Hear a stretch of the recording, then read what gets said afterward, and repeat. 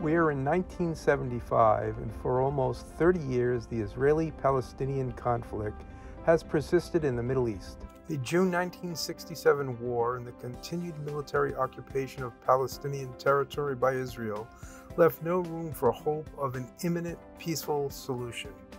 Concerned about this lack of progress in the peace process, the United Nations General Assembly decided on 10 November 1975 to establish a committee on the exercise of the inalienable rights of the Palestinian people, which was intended to recommend a program of implementation to enable the Palestinian people to exercise their inalienable rights to self-determination.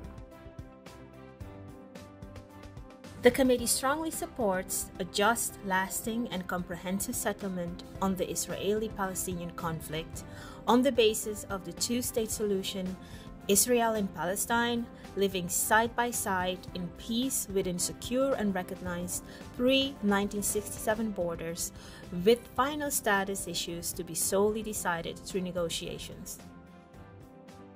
It calls for finding urgently peace agreements and condemns all Israeli policies that violate the international law and Palestinian human rights, such as self-determination, independence, sovereignty, right to return to their homes and property from which they had been displaced.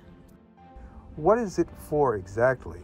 The committee's purpose is to promote the rights of the Palestinian people, to support the peace process, and to mobilize assistance to the Palestinian people. They advocate for the realization of the inalienable rights of the Palestinian people, promote a just and peaceful settlement of the question of Palestine, monitor and report on the situation pertaining to the question of Palestine, mobilize international solidarity and support for the Palestinian people. How does it work? The committee is the only body within the United Nations exclusively devoted to the question of Palestine. Its program of work has been gradually expanded over the years in keeping with its General Assembly mandate. Shortly after the committee's creation in 1978, a supporting unit has been established in the United Nations Secretariat called the Division for Palestinian Rights. Towards the beginnings of each calendar year, the committee elects its bureau, which conducts the committee's day-to-day work and adopts a program of work for the year, namely their resolutions and projects for the upcoming year, for which the Division for Palestinian Rights will assist by acting as the secretariat in the implementation of this program all along the year. The committee is composed of 25 UN member states,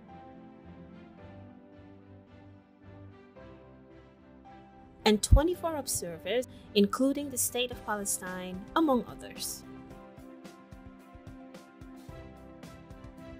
The Bureau is composed of a chair, vice chair, and a rapporteur elected each year from among the permanent representatives of committee members. In accordance with established practice, the State of Palestine participates in the work of both the committee and the Bureau as an observer. It consists of permanent representatives elected in their personal capacity by the members of the committee for a period of 1 year. The Bureau represents the committee at events, meetings, and debates at the United Nations and beyond. It meets annually in a retreat to determine program of work.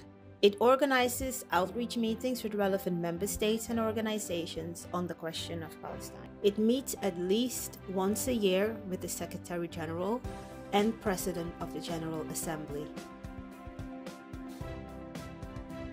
The committee, assisted by the Division for Palestinian Rights, organizes international meetings and conferences.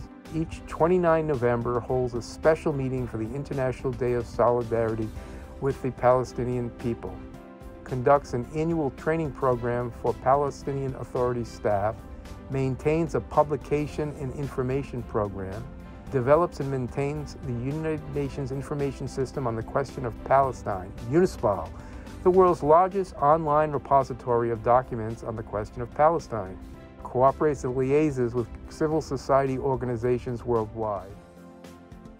All this day-to-day work is necessary to support the Palestinian people in the peace process and mobilize help all around the world to advocate for the protection of their inalienable rights.